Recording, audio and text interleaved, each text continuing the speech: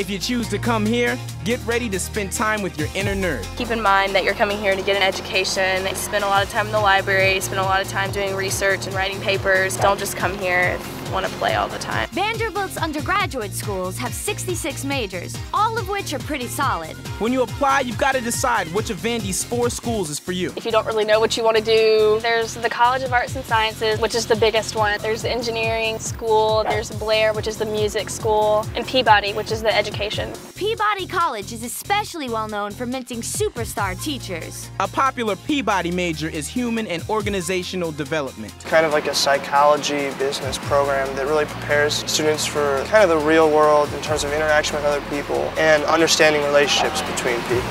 It's the best teaching college in the country. HOD is known to be one of the highest paying majors outside of college. Of course, if you aspire to be an engineer, doctor, or even a priest, you can find your place at Vandy.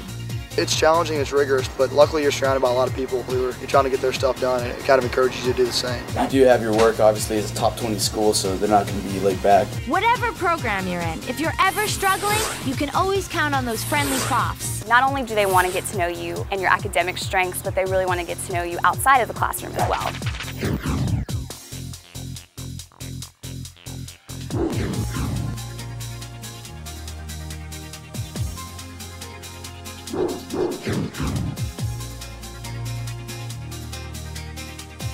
Workload.